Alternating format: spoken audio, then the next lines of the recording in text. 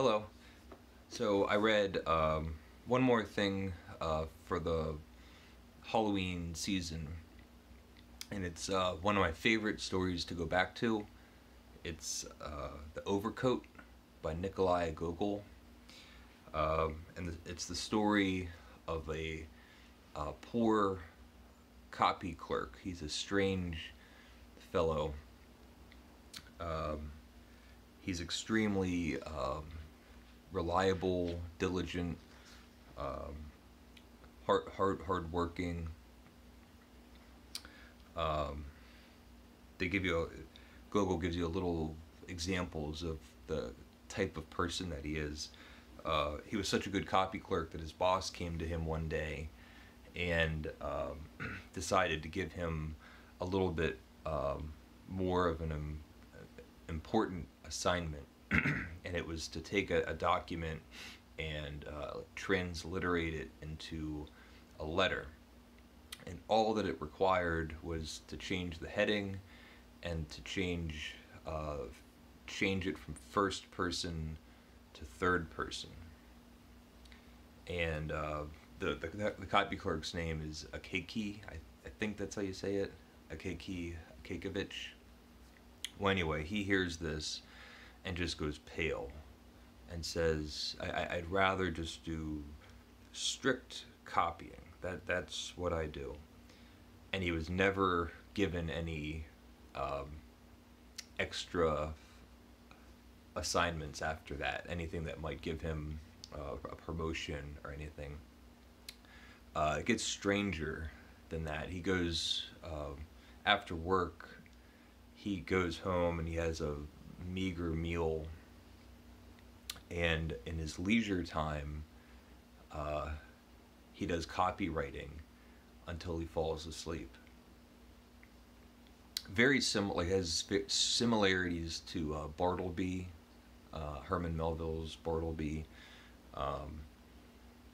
and a lot of Gogol's stories also are reminiscent of Kafka's stories, or Kafka's reminiscent of Gogol.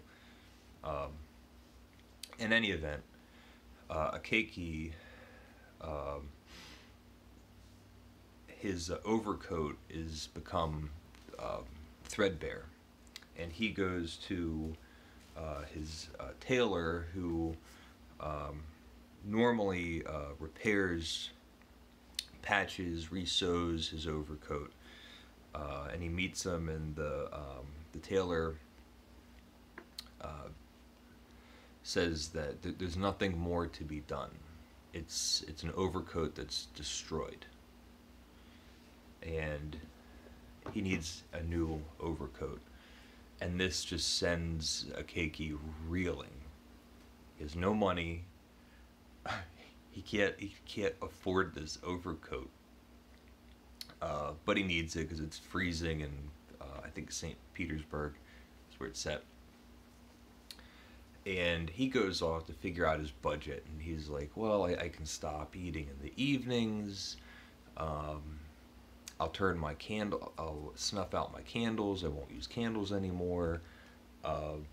He talks about walking on his tippy toes to not have to resole his shoes. He thinks if he could start walking lightly on his toes, he could save money on going to the cobbler.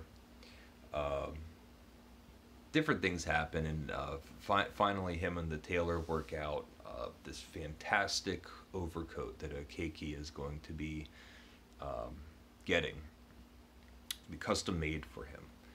And he picks it up and he puts it on, and they sprung for the cat hair collar.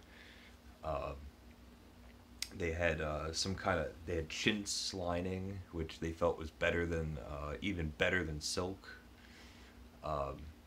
Anyway, so now Akeki goes back to work and is now donning this overcoat of his, and people kind of notice and say, hey, nice overcoat.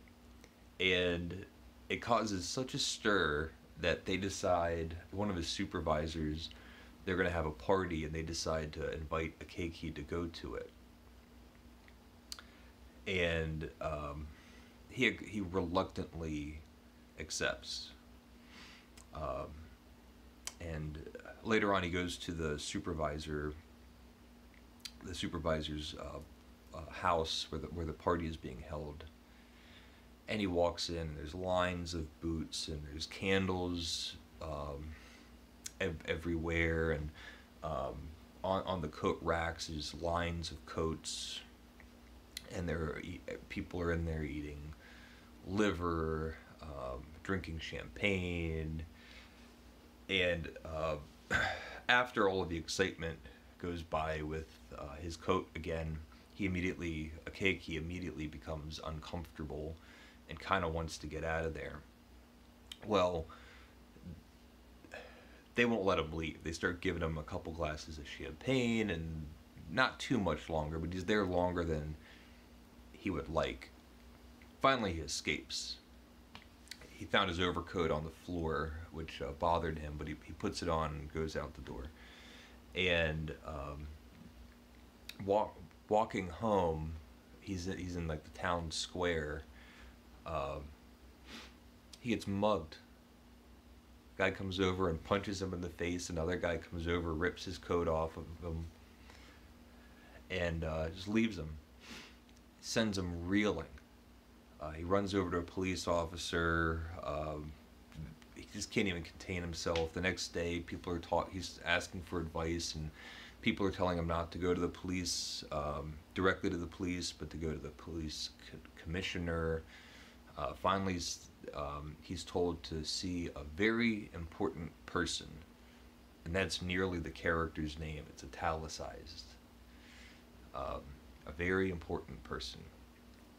And he meets this very important person, and he's basically admonished and thrown out the door. He wants nothing to do with them, doesn't want to hear them, thinks that he should go through the proper channels. At this point, Akeki is going mad. He's delirious, totally upset, really sad. He's kind of speaking gibberish, and dies. The landlord makes a point to say that he'll be in a pine box and not an oak box, because he couldn't afford an oak coffin. That's not the end of the story. After this, there's a ghost running around St. Petersburg at night trying to rip off people's overcoats.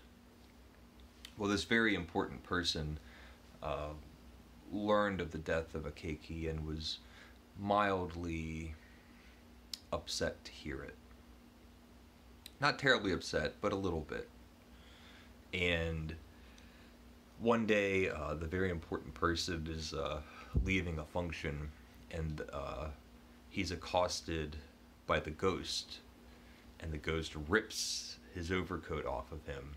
And then, as the story goes, the ghost was never to be seen again, as if the very important person's overcoat must have fit him perfectly. It's such a wonderful story. Even going through all the plot points doesn't do it justice one bit. Gogol's a fantastic writer. He's lean, strong, funny, dark, really powerful, versatile writer. On a dime, it turns into a ghost story. I'll end this by something that Dostoevsky said in his time, commenting on literature in his day, in Dostoevsky's day. And he said, "We're all in Gogol's overcoat." So as far as Russian literature goes, the modern novelists like Dostoevsky accredit Gogol for a lot. And when you start reading some of his stories, it's very easy to see why. He's a great writer. He wrote Dead Souls. He has a great play called The Inspector General. A terrific surrealist, absurd short story called The Nose. A handful of other short stories. He's really a great writer. So again, happy Halloween, everybody. Please leave a comment if you would like. Let me know if you read Gogol. And thank you for watching. Bye.